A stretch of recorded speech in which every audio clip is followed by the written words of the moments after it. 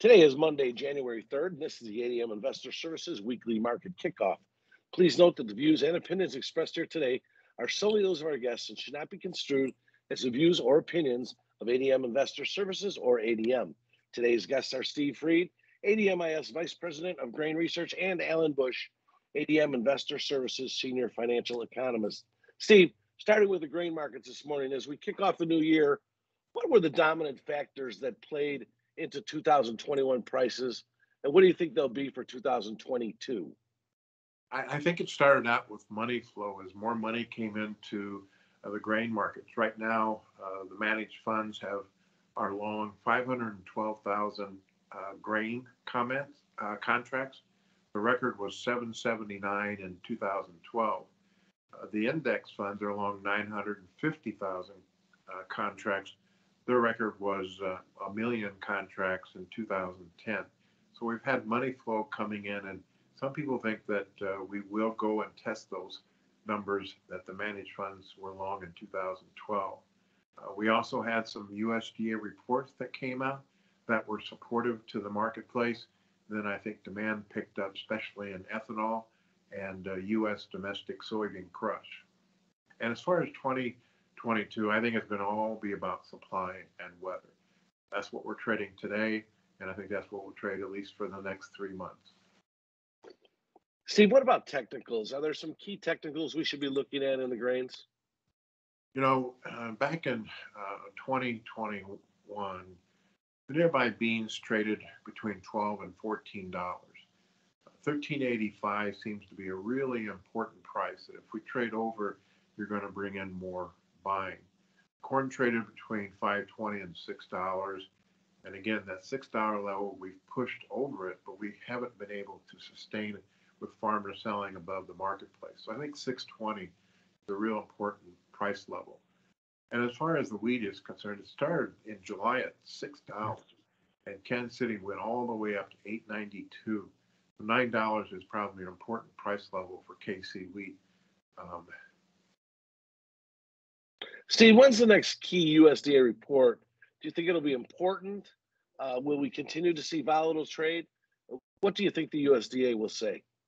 I think the January 12th could be the most important report in 2022. You know, everyone's looking for the USDA to raise the bean carryout and also the wheat carryout.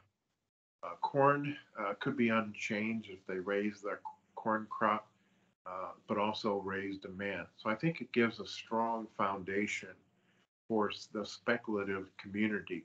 Our stocks are down. We need perfect weather. We need bigger crops in 2022 to keep prices from trading maybe a lot higher.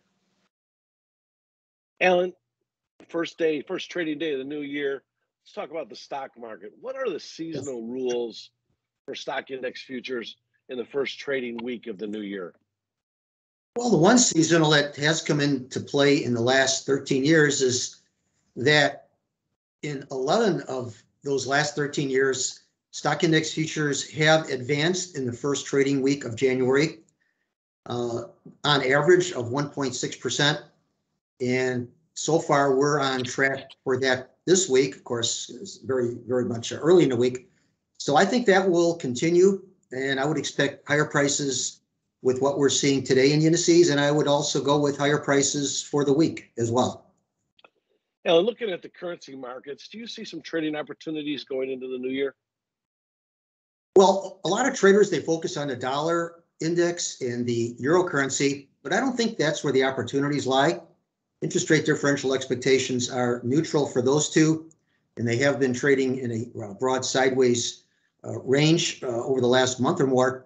But I think the opportunities now are in the pound to the long side as the Bank of England has become aggressive in hiking rates last month. There are at least 3 or 4 rate hikes coming this year from the Bank of England. That would argue for higher prices for the pound.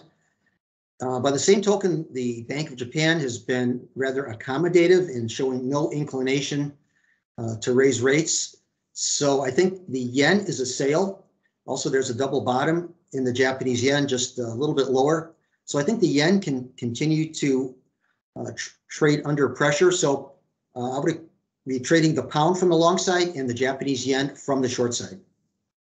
Alan, what are the charts saying about the interest rate futures at the short end of the curve, namely the euro dollar futures? Okay, the euro dollar futures have broken out to the upside. Last Thursday, there was a big move higher above some downtrend lines. In fact, one of the trend lines started in November. So a breakout to the upside with no corresponding change in fundamentals as far as most analysts can tell. But I'm thinking that maybe the fundamentals may catch up with the chart breakout to the upside. So I think the focus should be on the long side of euro dollar futures, and we'll see what the fundamentals bring later. But I think this breakout is a valid breakout, and I would trade the euro dollar futures from the long side. I think this is the beginning of a fairly long move to the upside for futures at the short end of the curve. Thank you both. Remember, the views and opinions expressed today on this video are solely those of our guests and should not be construed as the views or opinions of ADM Investor Services or ADM. If you'd like more information about our brokerage services, would like to speak to one of our experts about managing your risks, or would like to open a trading account, please visit www.admis.com.